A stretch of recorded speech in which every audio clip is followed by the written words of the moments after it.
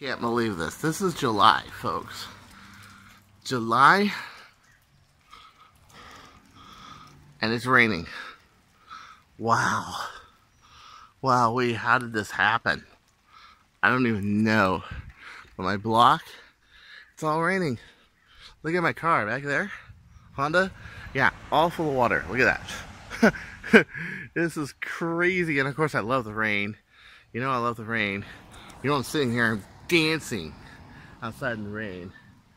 And I just woke up and I was just like, whoa, it's raining. Oh my gosh, it's cool.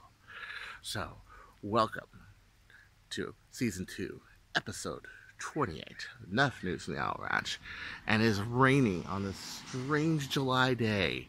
And it's been a heat wave. Like yesterday, my car was baking. It was inferno. I went out to get the pizza and I thought it was going to melt in there. I'm so glad I'm not a chocolate bunny. So I was a chocolate bunny. If I put it on the ground, it would just go blah, blah, blah, blah, blah, it would melt like the blood. You know, but no. I went back in, ate my pizza, and went, oh, it's going to be another miserable hot day today. I wake up and it's raining. It's like God answered my prayers. Yay! Well, anyway, let's go back inside and let's get to the news, shall we? So this week, we have a post from AK Mods, which, believe it or not, it gives me more questions than it actually answers. They made a Longstrike kit. This was a worker-based Longstrike kit, and this is what they're selling. 9 kilograms. It says it does about 170 feet per second. I'm hearing reports more like 160, but few little problems with it. Just a few. Number one, bolt sled. It just uses your standard bolt sled. Are they going to make a better bolt sled? Are they not going to make a better bolt sled? Really, you know, it's not really all that feasible. And I mean, I could go 9 kilograms with, let's say, the whiteout version of the AK Mods kit too. Are they going to make a version of the Longstrike kit where you get the new upgraded catch and the bolt handle and all that? That's true, but it does not have this, does not have this. That way you can just use your normal turns. Because 9K, I mean, shit, I was running 14K in a Retaliator once. I mean, really, it's not that big a deal. 18K in this one. Yeah. So really, I can see if you're only going 9K, you only need this, but let's face it. We have always looked at the Longstrike as, you know, this is a blaster that is the most sniper-esque, and it's always never been. It'd be really nice if they put better internals in there. Let's say an enlarged plunger tube and what have you. And also the tube that they have, it doesn't really look like an enlarged tube. It looks more like a N-Strike compatible tube that it basically makes a ret tube and goes in, but it goes on the same rails. You know, why couldn't they make this a larger tube or make this a larger tube kit? And then they make this whole thing metal. Like, why? Why not just make it injection mold? Why not just make it plastic? Also, the barrel's really short. It only goes to about here. And really, it's not going to give you much more power than a ret. You know, this is going to be an episode where you're going to see a lot of these conversion kits that are cool because they give people more choices, but then it's like, why make that choice? There's already something better. I should almost call that episode that, because that is kind of what it is. I do like this peg right here that makes it so you can just put in like a Stampede spring. That's clever.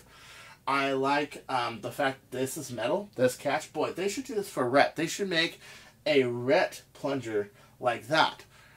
Because the problem is that a lot of times you have the metal one, and then you have the ABS plastic, and it grinds. I like the Explorer ones back in the day because they're made out of urethane, and you can also resharpen them. But metal's always been a little too heavy for the ret. But nowadays, with the stronger springs and everything, I think you could pull off a metal, you know, plunger, the plunger head. I think you can do it. So I'm thinking they really should do that, you know. It really should have a long shot diameter tube.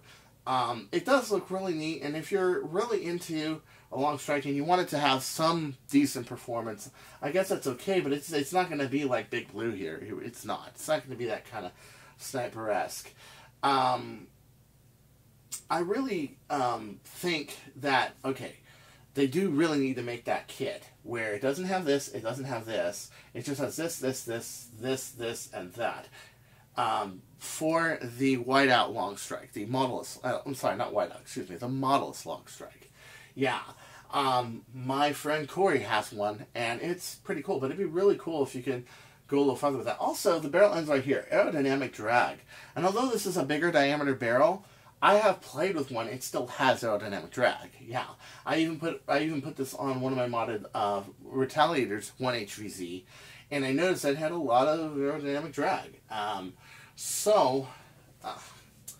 It's just a real shame that, it's cool that they've done this, but it's a real shame that they don't have the sled and they don't have everything else. And I really hope that they do. Also, trigger, metal trigger. If you're going to go metal everything, why not metal trigger? I mean, go at it, man. Just go to war, go to town, you know? Kind of sad. Also, NF Strike has this on their website, not just AK Blaster Mods, if you want it. So if you really are that desperate, go ahead and check out AK Blaster Mods. It shouldn't be that hard to find. There you go. Okay, so we've gone through a couple mods that don't really make a lot of sense. Okay, let's go to a mod that really does make sense, and I'm really glad they have it. So AK Blaster Mods again. This time they have sleeves that fit around 17 seconds and 9/16 breaths. This is a really good idea because a lot of these scars are 5/8 scars. And you usually have to do something like, here is the Chronomag that I used during Armageddon, you know, 300 feet per second. I actually got spot banned because it was so fast. 300 feet per second in rifling. But this is an Arcuretto, a LegoDEI Arcuretto rifling unit, one of the first ones they have. Okay, and basically because it was 5/8, I had to do that. I basically had to laminate this with glue, and I had to center it and everything, and yeah, it was an all-night job to do. I mean, it's nice. I mean, it shoots well. It was worth the effort, but it would be really nice if you, I always thought it'd be really nice to have spacers, and I think it's really cool. The downside, well, it's not brass. Brass tends to like to link to brass. It gives you that kind of metal-to-metal kind of contact seal to it, you know, but again, it is also easier to glue, though, because it's ABS. You can just glue it to here, glue it to here, glue it to that, and yeah, you're done. You know? By the way, I just want to shoot this thing. Why not? You know, I just got some new darts that I just made out of the Cartaya factory. One finger. There we go, 2 fingers. It is an 18.5K Chronomag. Yeah. But, oh yeah, it's always fun having like a super powerful Chronomag. A Prophecy Killer. Oh man, you can hear that pop, man. You can hear that pop. Okay, so those are silicone darts. So this is a silicone dart. Silicone dart, you guys see that, right? Silicone darts usually bounce off of things. They're not really good for cardboard busters. That is unless you're doing like past about, oh, I'd say 280 feet per second. So, is this going to be too much fun for Cardboard Box? Let's see. Sure as shit is. Look at that. Right through the packing box. Right through it. Oh yes. If you go fast enough, even bouncy silicone will go right through a cardboard box. No problem. Oh yeah. So, at any rate, this is a really good means of being able to put any scar on brass without any problems and no centering problems. See, a lot of people, they try to put on brass, they'll put tape on there and the tape will be uneven and the scar will move this way or that way, and yeah, this is a much better way of doing it. And I think it's really an ingenuitive idea. I think it's a really good idea. So now let's go to some more mods. This one actually makes a lot of sense. Let's go do some this week that I saw that, although they're really cool products and I'm sure everybody's going to want them, they're not really all that great of ideas. This week from AliExpress, we had this. This is basically a Chronomag kit for Jupiter. They also make one for the Mercury. That one actually makes a lot of sense. Still, it's kind of like the Star Kit where you have the mag adapter and there's no real way to fasten it. Unlike a Venom kit or a Nerf Easy kit, which is just an incredibly phenomenal kit. If you don't have one already, you should get one. But of course, it's feeding that demand of, oh, it's a brand new thing, it's the Jupiter, yay! Yeah. interesting enough, this was $54.99. Now it is cheaper. It is $37.99. So they had cut down this price since I last saw it, and I posted it on Nerf News from the Owl Ranch. But I can't seem to get any more pictures of it. I'm wondering why I can't get any more pictures of it, because I was going to show you that this here would be here, and your magazine would be way up there. And they have a cutaway picture without the magazine, just the magwell in there and everything. And it shows you that it's way up here. Now imagine, okay, you got a blaster, and people already complain about this distance, okay? That the mag release is way up here. If you have the mag release back here, of course I do it the smart way. It's a two-handed blaster. Yeah, I just put the mag release on the front. I know I'm going to hold it with two hands. Why the heck bother, right? But on this thing, you think this is bad. Try going from like way over here to way over here with your mag release, right? Or pulling your mag way up here. So imagine your mag's here. Well, now your mag is way up here, okay, and you got to pull it. Not only that, it's going to look like something that the Iraqi army is shooting or something. It's going to look like some kind of improvised blaster, some kind of improvised weapon, you know. And if you really like the form factor of the stock and this and that, and you don't mind this being way up here, you know, that's great and wonderful. And of course, once again, they're going retaliator speed on this. Small barrel, short barrel, probably about 6 inches on the barrel, where you're talking about 64 cc's of air. You can easily do 10 or 11 inches of barrel on one of these. And like this is right here, you know. This is an 18.5K Chrono Mag, and it's shooting great guns. Ooh, telescopic sights. You always get use of telescopic sights. I'm going to shoot Mr. Designated Marksman in the shoulder. Yeah. It also makes it so this is way resistant here. Putting a scar on it's going to be a little harder to do. It's not going to look that good. And yeah, and you can call me biased or whatever, but I'm going by my knowledge here. A Chrono Mag mod, which essentially this is what this is. It's just the Chrono Mag mod put on a Jupiter. Okay. Is a nice mod because your base blaster is less than $20. As a matter of fact, you can probably get one for like $15, $16, no problem. Some people have gotten these for $10, okay? It has a nice grip. It has a nice form factor. Even Ben Russell, he put this nice dual tube stock on there and everything. And it's you can make one of these for less than $100. If you have like Nerf Easy Ease kit, you know, the kit's like, what, $60 plus maybe, I think, 20 to ship it. 20, 24 to ship it, something like that. And you can get the Monkey Mods barrel for another 10, 13 bucks, something like that. And you can get the spring for another, I think, $15. Pretty much under $100. You got yourself a Chrono Mag. You got yourself a nice Chrono Mag. Why get something that's going to double the price of your blaster and not be that good? And really, I mean, I think that the rival Jupiter is probably a really good Jupiter. I would venture that I can fit like maybe an 18 worker in here, or an 18 Explorer cut down, and I can get the kind of velocities I get out of my red Chronos, which is about 150 to 170 feet per second. Now at that speed, that would be really cool to make a sniper and put a little scope on there and everything, yeah. But I don't really see this as a formidable competitor to the Chrono Mag. And sure, you can make one as fast and everything, but you got all this useless bulk and everything when you can have just this really, really nice... Here, let me lose the mag in here. Really, really nice, just, you know, blaster. You know? I mean, I already got the power and speed and everything I want to. It's just that fad of a brand new thing. And again, this is why I say this week is that week for the mods that are, well, you can do them, but they're not good ideas. In my opinion, go with the Nerf Easy E Chrono Mag. It's a nicer blaster. It holds up well. It fires well. It works with standard barrels, you know. And I would also hold off, if you do want to mod a Jupiter to those kind of specs, I would hold off and wait to see what other people make for the Jupiter. If it's really cool or not, or something really good, something like this maybe, you know, because I think that this is just a spot-on kit. You know, let's see if they go through the trouble for the Jupiter or for whatever. But this engine is getting more common, and I would get used to modding the Chronos engines because you're going to see that in a lot of blasters in the future.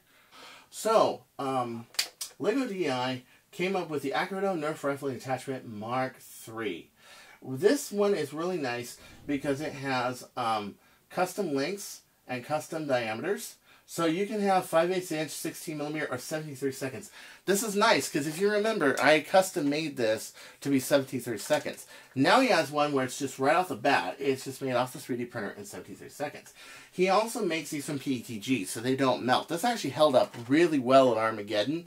And I had some very good accuracy. And I was very much in love with it. And I still am. That's why I keep shooting it. Ooh, I love that. I love that.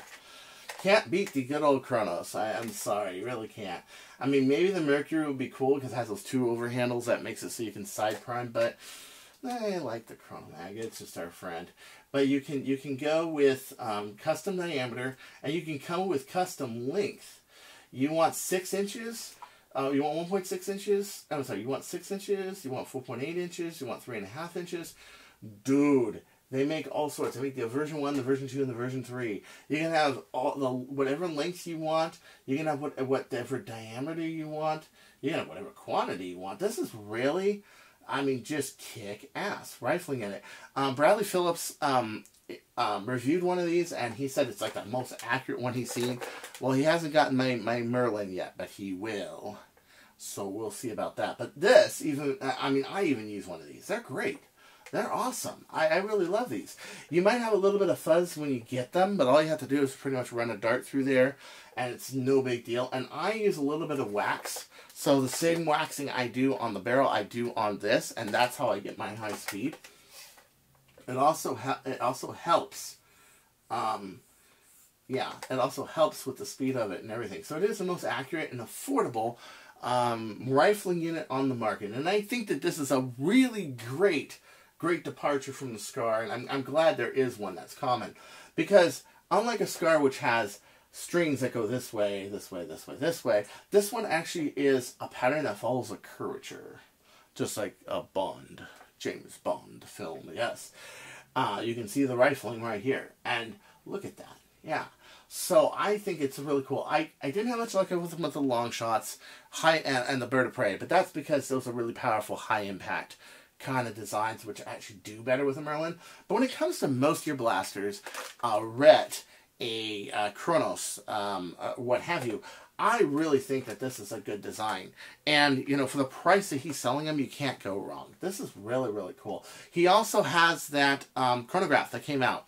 My friend Trip Miller, he got one and he put it up on Death by Nerf Blaster, and he says it's really cool. I mean, it has a shot count, it has rate of fire count. It works in the dark. I mean, hell, this is really, really kick butt, you know? Yeah, and he also gives you free shipping to US with $35 purchase. So you can get a whole bunch of these and get that chronograph from him. Yeah, that's what I would do. That sounds like a freaking plan. And you get all sorts of goodies from one of the smartest people I've met in Nerf, other than Brad Mathis, who is, of course, Roboman. He's also a really smart machinist kind of guy. And yeah, so we have some real talent in this community. We do. So let me show you another really smart idea for modding. This is from AK Blaster Mods, and this is the brass kit for your Retaliator. And I think they make one for a long shot too. I'm not sure, but nonetheless, yeah, cool stuff. Cool stuff. 2754 gives you this for the Retaliator. And it is a kick-ass unit, man. It is a kick-ass unit. Variable lengths. You want 5 inches for your normal PT. They'll give it to you. You want 10 inches. Only a couple dollars more. Yeah, so $29.27 for the 10-incher for the expanded tube one. There's a few hiccups. I like the fact that it has these holes there so you can glue it. That's really cool. But one, I would integrate this into like a normal Retaliator bolt. In other words, I would take a normal Retaliator bolt, drill it out so we can fit this and do this. Why? Because 3D printed plastic doesn't hold up as well as injection mold. Injection mold has a little more resistance towards snapping and cracking.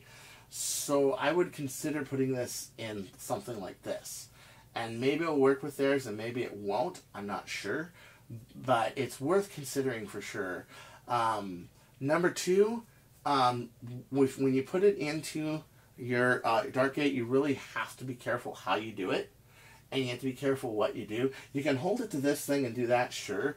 I would probably do a little different method where I tape it and then I epoxy the front of it. That's the way I would do it. So there's lots of ways once you get the brass artist. But let's face it, $30 for a brass and PLA kit that you can just put into a blaster. You can just, boom, throw it in a blaster. And you don't have to, like, do all this cutting and all this hard work. Because this is a lot of cutting and a lot of hard work. It is. I mean, I have to be honest. And so this is a really, really good idea to throw in here. I just hope they have a long shot one. Wouldn't it be cool if they had a long shot one? I don't see a long shot one anywhere. If they do, let me know. I'm not a person who really shops for this kind of stuff. I normally make my own. I do things by my own spec. That's kind of how I do things. So if they do, send me a message. Tell me about it. Because it'd be really cool if they had one for a long shot. That'd be pretty badass. But so far, all I see is the Retaliator one. And if they do have it for the Retaliator too, they should just say length, model, Retaliator, long shot. That's the way you should do it. So we're starting to spot the Revoltinator at Target. Why is this a cool thing? Because, well, it is really bright and lightened up, and I honestly think that if you're going to spend a bunch of money on a blaster, you are actually better with something like this than, let's say, a Fortnite Scar. Funny, I actually found an ad for 8 Fortnite Scars for sale, for like $600 or something. Yeah, it was pretty insane. But it's out. It's semi-auto. It's pretty cool, but again, it's one of those gimmicky blasters. You know, once you have a Strife, you pretty much have the motorized system, everything else, you know. I personally like the detail on it, and I think it's cool. And I guess it's alright, but yeah, it's just another Strife with a lot of lights on it. What's really cool is this week I went on a safari to Woodland Hills, and I found these blasters. Check it out. And we got the mag strike. Yay, the mag strike for $40. And we have the Stampy for $70. We've got the Fortnite Happy Micro. Well, no, I think it is a Happy blaster for 15. Oh, Microshots are 10. Oh, Microshots are 10. We have the Happy SP for 20. We have the Shotgun for 40. We've got the Megalodon for 40. Man, yeah, you know, I gotta shop my stuff here. Yeah, man, the Mag Strike and the Stampy, they're sitting right there. But expensive, though. You know, $45 for something I got from a thrift store a couple years ago for 50 cents. Yeah, I got a Mag Strike 50 cents. That's no shit. And they want $45 for it, and the Stampy for 70. Man, it's just so much money, you know. And I wonder what else is going to be in the Icon series. What else is going to be cool in it? We got the Mag Strike, and we got the Stampede. What else is going to be in there? What do you think? Leave me a comment and tell me what you think. But yeah, there's some really cool blasters coming up. And I went to this other store, and another issue I wanted to talk about was I went to this Target in Woodland Hills, and they had all these blasters that I can't find in Santa Clarita or anywhere else.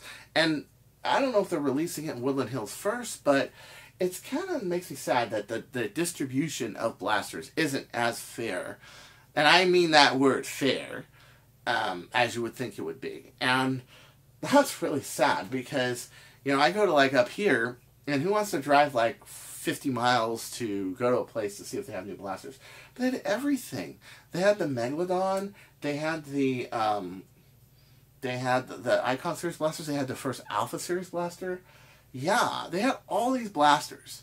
And I just thought it was just totally unfair that they had them and we didn't. So this week I was looking through channels and I was browsing across channels. I found this post by American Foam. It's called the American Foam Minute. And it was the first episode he did, and he did it on the Alpha Strike Fang QS4. And what I loved about this was the art of brevity. Check this out, man. Check this out. In a minute 38, he takes 22 minutes of footage, and he puts it all in one very basic, easy to understand package. And I loved it. I loved it for that reason. This week on your American Foam Look Minute, at we're gonna this. be taking This a look is at so the Nerf cool, Longstrike guys. Fang QS4. Now, the Fang QS4 is one of the first entrants in the new Alpha Strike line. Now, this line is priced for those Nerfers who are on a budget. If you're looking to dip your toe into the Nerf world for the first time, this is the line for you. It's going to give you the same performance level as regular Nerf brand well products, rehearsed, but at a price to that the won't point, break the bank. how So that's fast pretty is it, exciting. Let's go ahead and describes take the a look at this blaster, blaster and see everything. how it performs. Now, you'll notice that it holds in less than 2 two minutes. smart AR barrels up in the front here. And that means you Beautiful. can go ahead and pull the T back Beautiful. here. I don't want to give this video away too much, but I really like this because he's the exact opposite of me. Brief. I'm not brief. I like to explain things. I like to tell people stuff. I like to have a relationship with the community and everything else. But this is a relationship too. This is a relationship of tell us what we need to know when we want to know it. Boom. And I can respect that because he's everything I'm not. And he's just great at it. He's just great at it. Just brief. Good editing, good video, shows us the accuracy from 25 feet, shows us the range from 75 feet. I mean, just lays it all out there. And just boom. Oh, minute 49 seconds, yeah. But, you know, it is an art. It is an art of brevity, and I am, well, not good at it. But he shows us the blasters. He shows us more. And then from here, okay, here's my suggestion, American Film. Here's my suggestion. From here, I would do videos such as, after this, I would do like a takedown video. I would use this as an introduction. Then have a takedown video. Then have like a review against comparison against other blasters. And then maybe a mod video. I mean, from this video, you can make like 3 or 4 videos after that, which would be really cool. So I don't think you're losing anything by making a American Film Minute on new blasters and new products. I think it's actually a good idea to get people in the door because it makes people hungry. Not only does it answer the questions, but it makes people hungry for more from you.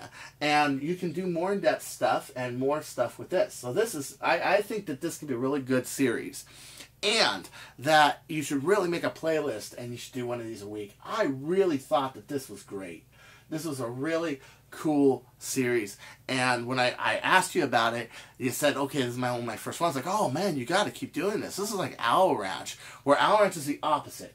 I explain everything to death. You just, boom, there it is. We need that other side of the news as well. Not just the side that likes to talk and editorialize, but the side that gives you the 411, boom, boom, boom. So it gets people informed, gets people to know what's going on.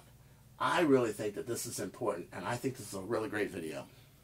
So, a little ray of hope this week for Toys R Us. May it come back? It might. It looks like they were acquired by a firm called Ep28, and he is a co-founder and CEO, Vladimir Norby, has brought it back. And this is the first 2 Toys R Us stores that will open up the holiday season.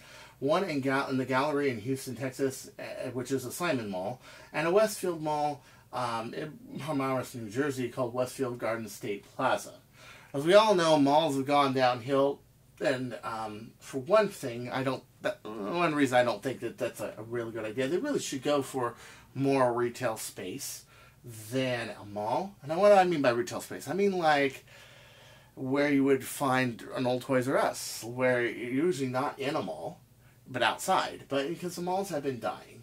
The other thing is this company doesn't really say much to me. I have talked to retail people before, and I read this article, it just doesn't give me that buzz.